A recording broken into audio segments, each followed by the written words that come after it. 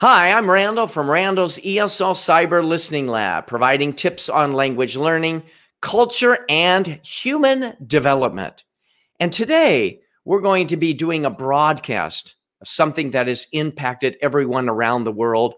And 1 year ago, the word COVID-19 had not yet entered our vocabulary. And I think that tsunami-like impact was only on a distant shore, a distant horizon, something that had not permeated into our everyday lives. But since that time, I think this life on this planet has been radically changed and altered. And over 1 million people have died by the virus, and countless millions, billions of people have been affected, both socially, economically, psychologically, and it's just been such that impact has affected all of us to a great degree. And in this episode, what I'd like to do is, with my guest today, we'd like to share 5 perspectives on how the COVID-19, the pandemic, has impacted and shaped our lives, our world, and our teaching in so many different ways, but also looking forward with hope that the future will be bright for all of us in so many ways as well. And so today, what I'd like to do is I'd like to bring on our guest, Paulina Rojas Ceciliano, to talk about this today. So welcome, Paulina, to our episode. Good morning, everybody from Costa Rica. We have a very sunny, beautiful morning today, and I'm super excited to be here. I've been using your tools for years since I became a teacher, and you've been super helpful. So it's a pleasure to share with you some ideas regarding to this very interesting topic for all teachers around the world. Well, great. And so Paulina, if we could just jump right in and just tell us a little bit about Costa Rica, please, first of all, where it's located, and then we'll talk a little bit about the land and its people. Well, Costa Rica is I would say it's a small piece of heaven in the middle of Central America. We're a small spot right there, a beautiful country full of nature, full of nice people, beautiful things. As you can see, we have, I would say, the best beaches in the world. I love Guanacaste. It's one of my favorite places. It's one of the things that I miss the most since the pandemic, because we cannot visit the beach as we used to. But soon we will, sure. Volcanoes, a lot of flora, fauna, and I would say the best coffee in the world. I love coffee. I grew up on a coffee plantation. My family works with coffee. So since I was a very little girl, I've been involved on coffee. Those little red beans is coffee just ready to be picked up and to be enjoyed. I know a lot about the process of coffee, and it's a very important part of my life, I would say. And when people look at those berries, it looks like strawberries or raspberries, but we're talking about coffee. Yes, exactly. Okay, well, great. Costa Rica is known because of nature, beautiful people, coffee. Super. Well, let's then talk a little bit about you and a little bit about the people in your life, and then we're going to move on to some other topics as well. Okay, great. Well, I'm a single mother of 3 children, I would say. I have a girl who is part of my family. She was a former student. She moved with me so she can go to her internship. So she's part of my family. So I have 3 children. That's my school. Those flags there is part of my school. I work on a beautiful place. I'm Kaylor's co-worker. So we work in the middle of a nature environment that is beautiful, gorgeous, very apart from many difficult things that cities have. I work with the older students. I work with 10, 11, and 12 graders in their English, like in their English for specialties, like for accounting, for informatics, for mechanics. And it's been a really good experience. I've been a teacher for, I think, 14 years now, and at that school for 8 years. So I've been a teacher for a long. Oh, wonderful. Let's go in. This is a question I ask everyone. How did they become a language teacher? Some people feel they were born to be a language teacher. I had absolutely no interest in being an English teacher. We've had other people that said that they have been inspired, that were inspired by teachers in high school. Others wanted to be like Mona from Tunisia, said that she wanted to go into archaeology and then felt prompted to go into teaching. So if you could briefly share your story, and then we'll get into those 5 perspectives that we're going to be talking about today that have shaped our lives. I think my story is very different and interesting. My mother is a mathematics teacher, so I know a lot about the word of teachers. But when I was in my last year of high school, I got pregnant, and I was a teenage mom. So when I was choosing my career, that was one of the most important things, to be able to give my son support, to be able to give my son some quality time, to have a nice job for him. And so between all the choices I had, teaching was the best. And I actually considered becoming a mathematics teacher because I was really good in math, and my mom is a math teacher. And then I said, no, math is too difficult and people don't like mathematics, so I'll be an English teacher. And I struggled when I was in 7th and 8th grades. When I start high school, it was difficult for me. And then at 11, I decided that I wanted to become a teacher, and I love it. Like, I totally love it. It's the best decision I've ever made. I love teaching. It gives me the opportunity to help people in many different ways, not only in the classroom, but encourage them to participate in artistic activities, to develop themselves in any ways that they want, to achieve their dreams. I think teachers, we have the opportunity to touch people's life and change it. And I think it's the best choice I ever made. And I decided to become a teacher because I wanted to give my son a better future. And I think I've done it. I think he will agree with me. Well, thank you, Paulina, for that very inspiring story about finding your way, finding your path forward, and making a difference in people's lives.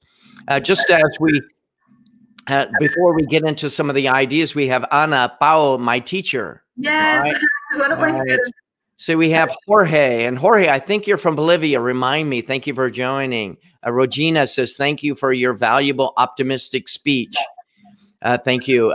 Mona from Tunisia says, hello, Paulina. Hi, morning. All right. And Carmen says, greetings from Costa Rica. So excited to listen to you and Paulina in this episode. Mungia says, amid that pandemic, I can't assign group and pair work. Can't see my pupils' whole beautiful faces. We're going to be talking about some of those ideas as well. And so throughout the broadcast, Chris says, excellent, Paulina, inspiring. We have, wow, Fabiola. We're proud of you, teacher Paula. My students. All right. Layla says, pandemic deprived me of students' hugs and kisses. We're going to be talking a little bit about that impact as well. Maripaz says, hello. So excited and happy for teacher Paula. And Hugo says, hello, teacher. So you have a lot of people that are really here to support you today. And that is wonderful. And so throughout the broadcast, Paulina and I, would be interested in hearing your voices. Again, the broadcast today is about how the pandemic and teaching has impacted our teaching, our lives, our world. And we want to hear from both from students and from teachers as well. And before we get right into this, Paulina, I want to make mention of Carol Ceciliano Rodriguez, who was was my first guest. And that was 4 months ago. And we were talking about the pandemic and the impact it had on her and her life. And I don't think that we all anticipated we would be here still today in a similar situation, hoping for a much better world. And so, again, as you're listening to the broadcast, we're interested in hearing your ideas on the topics we'll be sharing today. So let's get right into this, Paulina. If the first idea we wanted to share with everyone is, change is inevitable and constant, so embrace it. So what does that mean to you, Paulina? Well, I think I'm not a person of changes. I like things to be the way they're supposed to be. And one of the biggest morals or teachings that the pandemic has given me is exactly that. I have to embrace it and deal with it and flow with it and grow with it and to learn a lot. It's not always that predictable. Yeah, and I know that we were talking, here are just some of the things that we were talking about. Perhaps we can expand on these just a little bit. New technologies like Zoom, moving to online classes, balancing family needs, life events, and sharing private space. If you could share any of your thoughts on these ideas. Wow, yes. I think The first thing I will say is sharing our private spaces. We are doing it. I'm doing this from my mother-in-law house because I had no connection in my home, so I had to move. And that's part of the changes. Like we had a plan, and then we have to switch it. And I know my students are sharing their houses and their spaces too. And some of them are very private, and some of them are very humble, and some of them may feel ashamed or of their homes or their spaces. And that's where teachers have to encourage them to feel comfortable in their own houses. The second thing is family needs. I have a daughter, and she's 12 years old. She is in the last year of school, which is very important for her. It's been a very difficult year. All these changes, not being able to play with her friends, not being able to talk with her school friends, and all this. And sometimes I'm in the middle of a class and she jumps in, Mom, please, can you help me open this? Ma'am, please, can you do? And I'm like, wait, I'm working. Give me a second. So I think that's super difficult, especially when you're a single mother. It is even more difficult. You have to handle all the house responsibilities like cleaning and washing. I've never washed dishes the way I've done it in this pandemic. Like I have watched all the dishes of my life in these 3 months. And it's not something that I enjoy. It's not something that I say, oh, I want to watch this. No, I really love going to my class and being with my students. And as the other teachers, there's all the hugs and the smiles and the faces and their ideas and their creativity. But I have to do the dishes, do the laundry, and do all the house stuff. And sometimes it's overwhelming. And those are all hard things. Like I share this space right now. I'm in my kitchen. My dog is sitting right over here. The doorbell could go off. People could walk. My son could walk past, or family members. So that's always difficult. And then we were talking a little bit about new technologies. Yes. And I remember when, again, I'm Randall from Randall's ESL Cyber Listening Lab with Paulina today. And we're talking about the impact that COVID and the pandemic has had on our lives. And one of the things that I mentioned just a second ago about change being inevitable, I don't know about you, Paulina, but when I heard the word Zoom, now today, I wish I could go back 5 years and have invested in the company Zoom. Probably I wouldn't be teaching today. We would be probably doing it just for fun. Right. But the idea, I don't know. And we would be interested in hearing people's comments about Zoom and technologies, because when I heard about Zoom for the first time, I thought, who needs Zoom? What is Zoom? But I wouldn't go back. The first time I heard about Zoom, it was because my job asked me to use it. It was like, here, you're going to start teaching next week with Zoom. Congratulations. And I'm like, okay, let's see how it works. And I had to I work for 2 different schools. In one of them, I have adults, like retired people, grown up.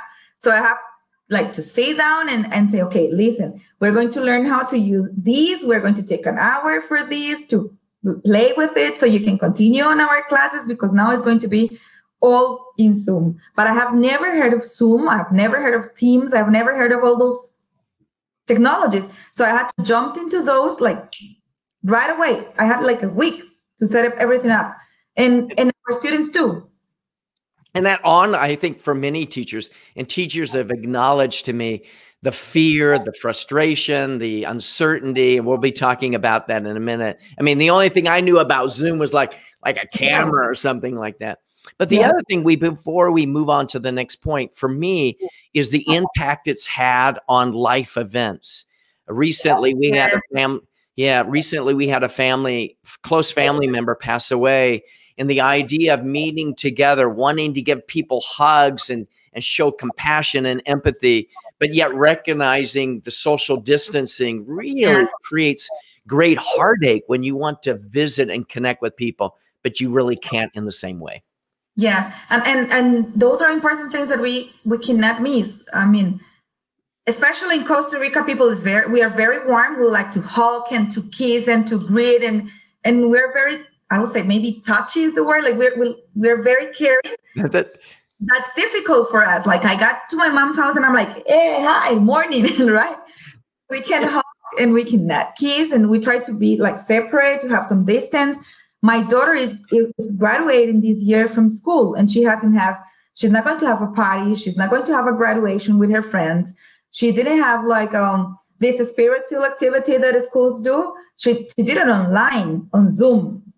It's not the same. It's not the same. It was nice, but it's not the same. So it actually, I mean, this has changed our life the way we were expecting it to be in every way, in everything. And I think for Costa Ricans, for our culture, it's very difficult because we love to hug and to touch and to kiss, and we can't. Like even making lines at a supermarket. I don't know if in other countries they do it, but now we have like signs where you're supposed to stand because social distancing is very weird for us. Right. Well, let's take a look at some comments before we move on. Let's see here what we have. Riyadh said, "You made the right decision. Being a teacher is the most noble profession." Thank you, Riyadh. That's Riyadh has been one of our regular visitors to the program. He'll be on next week, and that's certainly great praise from a wonderful teacher in Tunisia. Thank you.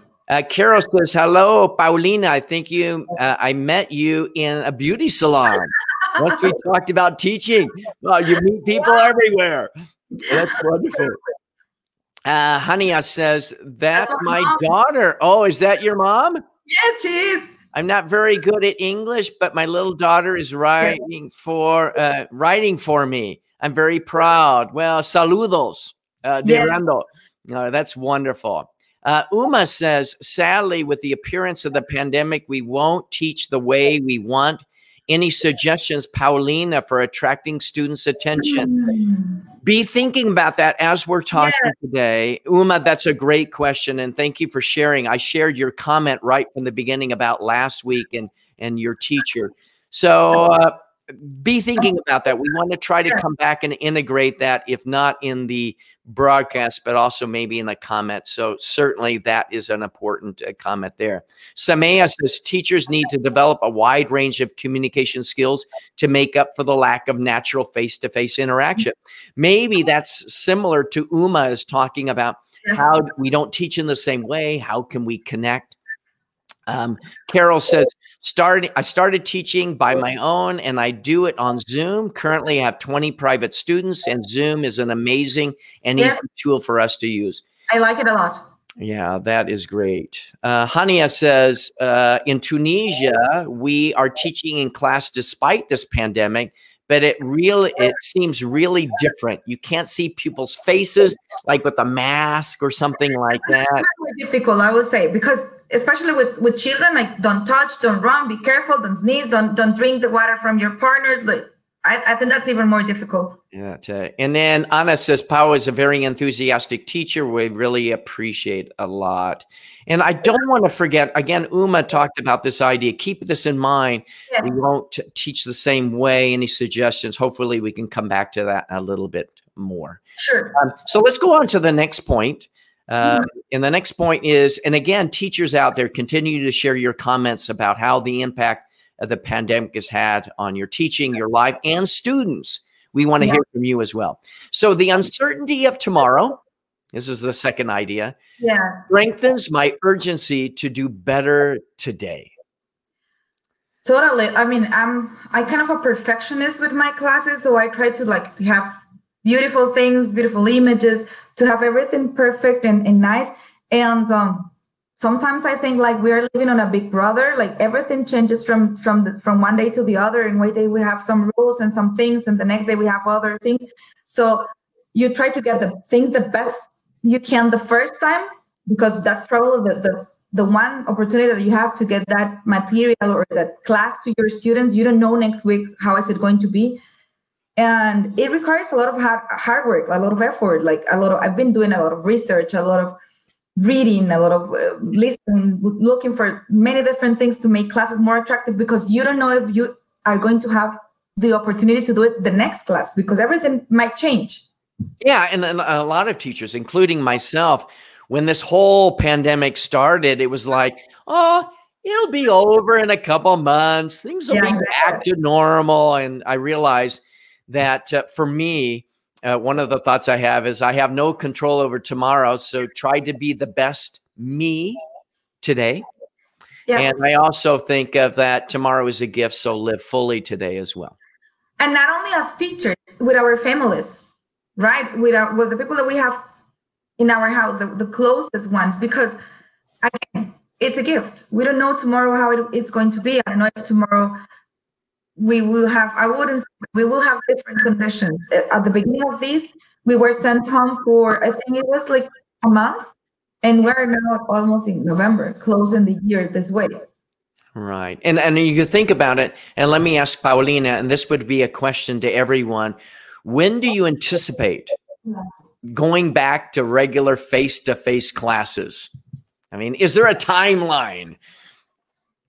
I would dare to say, like, it's too risky because, I mean, we've been extending this for months. Like at the beginning, it was, I think it was April, and then they say no, July, and then no, maybe August, September. Now they don't even have a date, and I am prepared, like expecting to start next year the same way. And I think I talked with your colleague, Kaylor Vargas. I think a little bit earlier, he was talking like October or November, but I think that's being pushed out farther and farther. Right now, we don't even have like not even a possible date for coming back to school. Yeah. So the idea of, again, for me, because I don't know what is coming tomorrow, because things are sometimes very precarious, I try to live fully in the moment with family, as you talked about family and so forth, balancing out work and family needs. It just keeps you living in the now, which is for me is very meaningful because it requires me to think more carefully. Let's look at a couple of other comments that have come up. We have Carol says, exactly, we have to do our best today. Tomorrow is a new day and we have new opportunities. Thank you, Carol, very much. And Kaylor, your colleague, says our school year ends up in December and it starts in February. According to the authorities, we're going to have hybrid classes. Well, they might be saying that today, right? Exactly. That's the point, that we don't know. Right. And then another comment, dear Paulina, if I'm not mistaken, you teach ESP learners? Yes, I do. So what kind of textbooks do you have or utilize? And maybe you could just spend 1 minute on that. I think it's a really good comment. Maybe you can share just 1 minute on that, and then we'll move on to the next point. Wow, that's an interesting question. To be honest with you, I don't have a textbook. I research, I ask my colleagues. I have very nice colleagues who have helped me, like relearning the activities. I usually search online a lot for business English books. That's what has helped a lot. But a specific book for accounting or a specific book for secretaries or for fine mechanics. I've been working on a vocabulary for fine mechanics because we don't have something that is helpful for us. And I've been helped a lot by my boyfriend, who's a tech too. He helps me a lot with that. But I can't say a book, and I would like to. And if you know a book that will help, that would be awesome.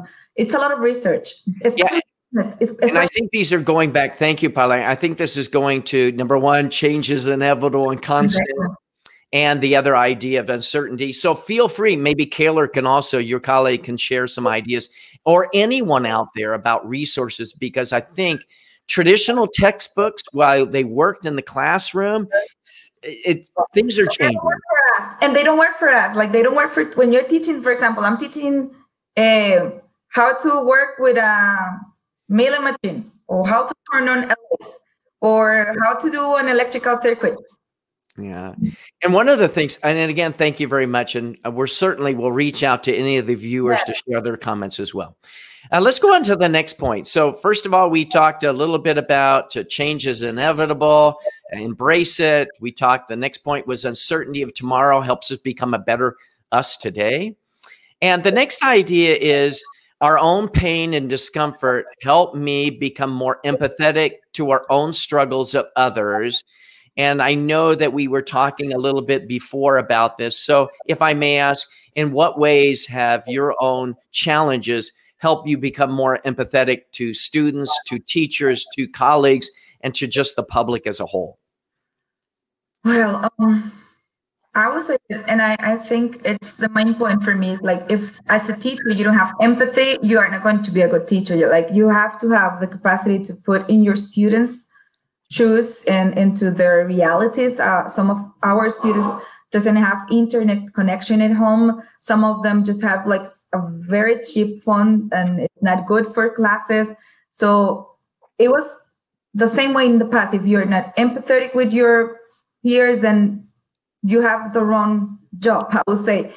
And sometimes with my daughter, when she's in her classes and she's frustrated because she can't get into the class and she's super stressed because mom, I can't get, and the teacher is going to say I'm going to be late. What should I do? And I'm in the same position the other way with my students, where I say, okay, I have a 12-year student or a 15-year student on the other side, probably with the same problems or even worse, because at least I have some economical stability in my houses, but sometimes the students don't. And you're thinking about, let's say you have a family with 5 children, from, 8 years old to 15 years old. I mean, I'm assuming most families do not have 5 different computers. And so, as you mentioned, these different resource issues where people might not have a reliable connection or, devices enough to support learning in that particular family. Especially when you're teaching a second language, is also like they don't have someone who helps them at home with the assignments. They might find an older brother that can help them with math and science. Even their mothers can ask the questions. They have a questionnaire from their teacher, but with a second language, it's more difficult. They don't usually have the support. One of my students told me, teacher, I'm trying to do this, but I just have a dictionary and I have to look for all the words. Just imagine like translating word by word. And even you say, don't do it because we don't think it's a good idea. They don't know what to do. So I think the first is that empathy has led us to give them some specific tips and skills to deal with the different activities in a better way. And maybe to make it even more simple for them. Yeah. And I think going back to empathy, when you think about, homes, and I just mentioned about a family that have 5 children, and maybe the mom says, well, go ask your brother to help you with that math problem. And the brother, he's working on his homework at the same time. And one of the things you mentioned about hugging, touching, communicating. To me, when I think of empathy, I think of that as an emotional hug of reaching out and connecting. And I would be interested, I think both of us, Paulina, would be interested in how teachers have reached out to their students and parents in a more empathetic way. And one of the things for me, this is something I've mentioned before on a different broadcast, is listening, especially to students who say, oh, I wasn't able to do my homework because the internet connection was bad. Instead of saying, come on, Yeah, it's like you have to understand the different conditions everybody has and be comprehensive. Like, you can do it. Okay, I'm going to give you extra time. Did you have any specific problem? Is there something else I can help you with? And sometimes with their parents too, because for parents, it's really frustrating not to be able to help their children. Right. And I think that people like you and others who are balancing a career at home and children and the needs of children at the same time can be extremely different. So I think for me, when I think about my own pain and discomfort, I think about family members or students who reach out and say, right now, I have a family member who is sick. Yes. Who's lost a job, job instability. And so instead of saying and discounting that, hopefully I listen longer, listen better, because I think there's a reason why we have 2 ears and 1 mouth. Yes. Right? Is to be able to listen more and more deeply. Yes, exactly. That's really important. That's the best thing you can do for someone sometimes. They just need to speak and take it out of their hearts. Okay. Oh, and we have another comment. William, Sarah, is that your dad? Yes. All right. Well, I told you, Tico families are very supportive. Like we're very close. And that's great. And we've seen a lot of support on broadcasts where family members chime in, whether they can speak English or not, just seeing the presence. My parents, and it's part of the empathy. Like my parents don't speak English. Yeah. But I know they are there, and I feel like, oh, there's my dad. Encouraging. And that's that type of empathy as well. Yeah. And I think one of the reasons why I started these broadcasts is to provide forums where people can reach out and connect with others. And also for teachers, Randall, also like listening to a teacher that is having the same struggles that they are having in different countries is like, oh, it's not only me.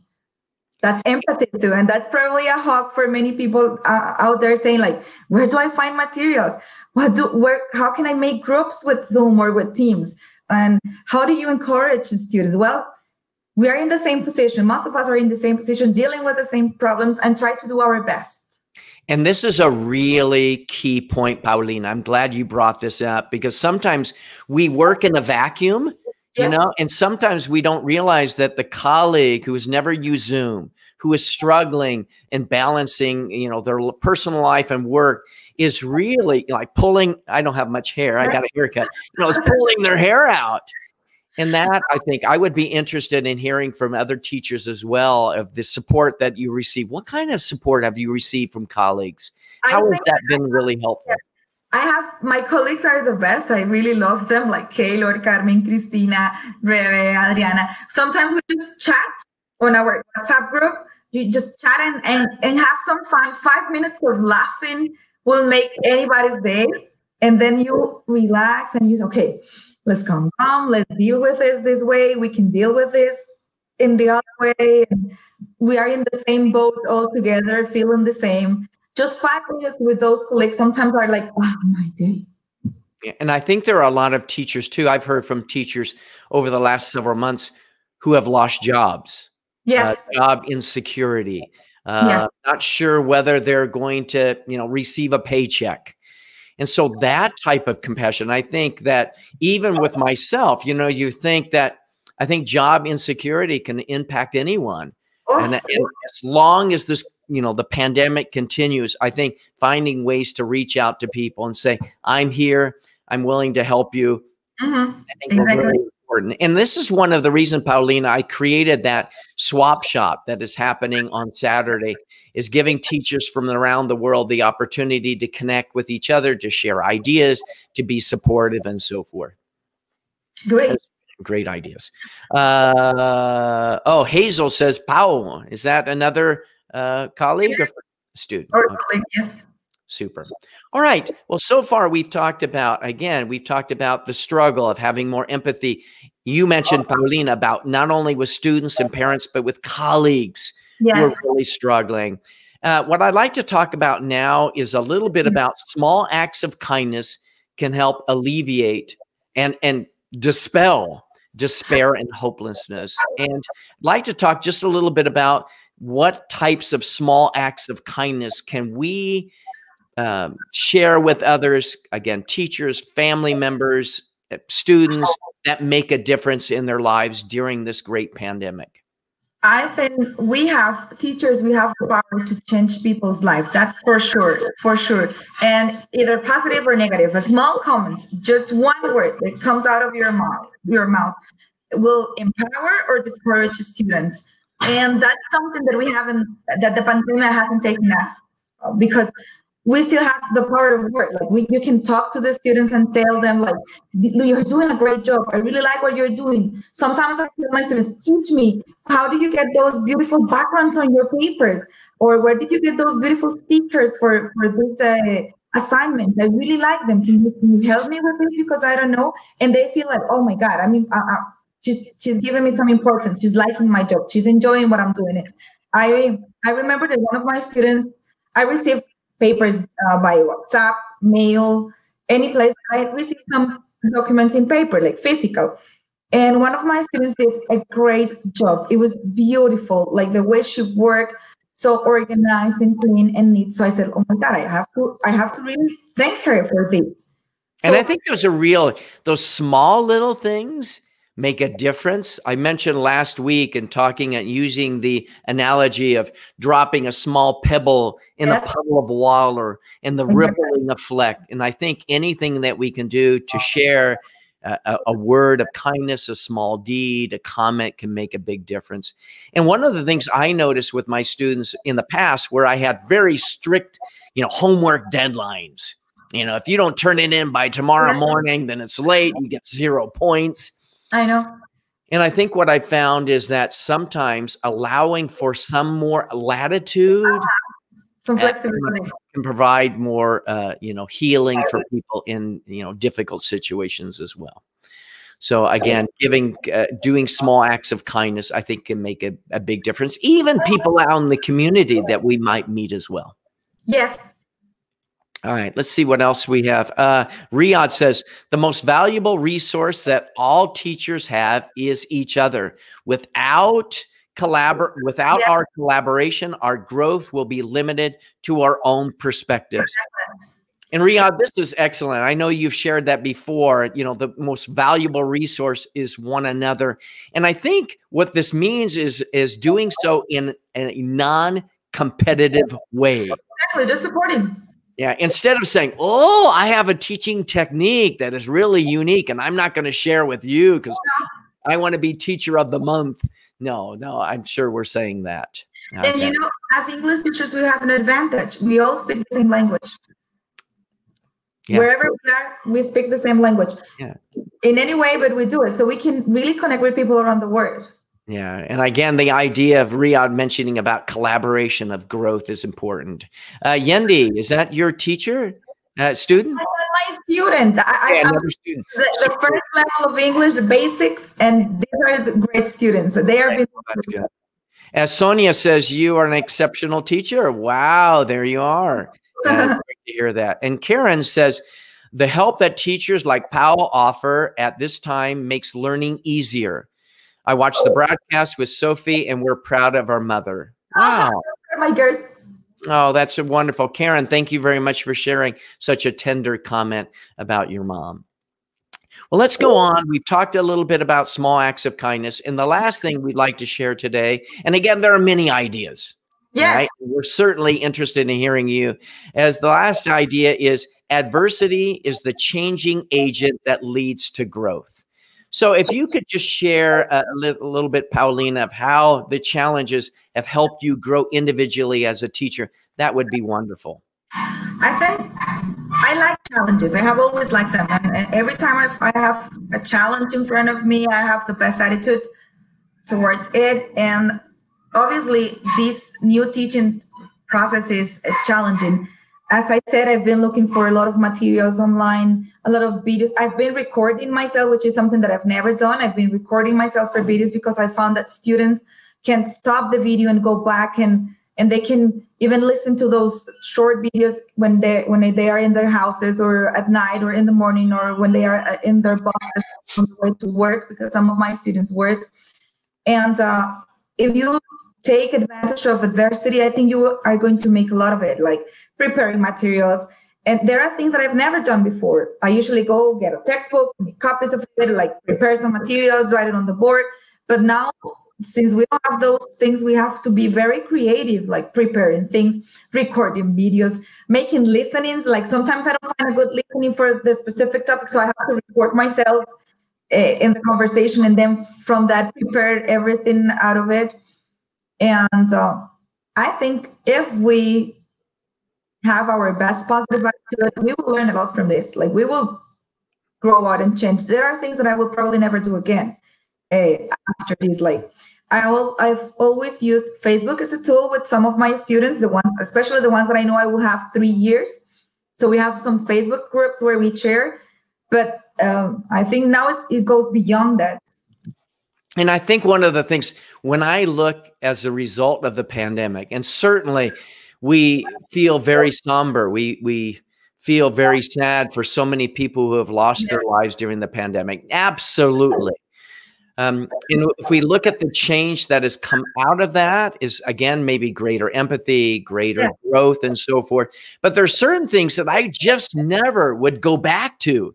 Yes. In other words, when I look at Zoom, I think Zoom or other technologies that are similar will always, from now on, forever, be a part of what I'm doing as part of training or teaching. I love them for speaking skills. Like I've seen how my students have improved their speaking skills because they have to speak. They are not going to be sitting there looking at each other for 40 minutes or 20 minutes, just like this. In regular classes, they might be distracted with something, but if you are sitting in front of the computer, you need to speak. So I love it for speaking skills. And as you said, there are things that I will never do again, that I will probably change forever. I love the idea of preparing materials for looking for specific materials about certain topics that are interesting for my students. And one of the things too, if I could say that I would never go back to, I know I've mentioned this before and I'm going to miss names, but over the last 4 months, as I've done these broadcasts, I've met such wonderful people online, met new colleagues from Brazil, from Costa Rica, from Tunisia, from the Philippines, just around the world, that in the past, while I was working in a kind of a bubble, Yes. this allowed me to open up and connect more deeply with the people out there in new ways. You also give us a face. As I said at the beginning, I've worked with your listening activities forever. Like, those are the ones that I use the most, but now I have a face with it. Okay, great. Let's take a look at some last comments, and then we'll close with some final thoughts. Carol from Costa Rica says, I love my colleagues at work. We share lesson plans, ideas, strategies that make us not feel stressed. And I think that's a key, because sometimes people feel very stressed. What is going to come next? What am I going to do tomorrow? Is absolutely. Ricardo says, she is my girlfriend. I'm very proud of her. All right. Well, thank you, Ricardo. Very much. He's the assistant that has been helping us with the lights and the setup. Right, from the very beginning, earlier today as we were getting ready. Thank you very much, Ricardo, very much. Hazel says, the most complete English teacher I know. Wow, you're the full package. That's great. I do my best. Okay. And then Carol says, difficult situations make us stronger, braver, appreciate every moment, embrace it. This new era has shown us that we are capable and are awesome teachers. Yes, that's true. That's true. It's just to have a positive attitude and be open-minded to these things. Sometimes you can sit down and cry your situation, or you can move on and work with it and make it better for you and your students and your family life too. Absolutely.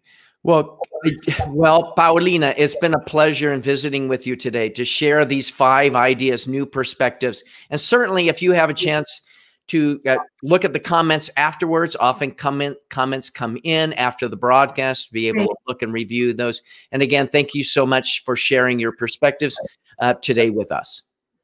Thank you so much for having me. I really enjoyed it. I think as teachers, we have each other. That's super important.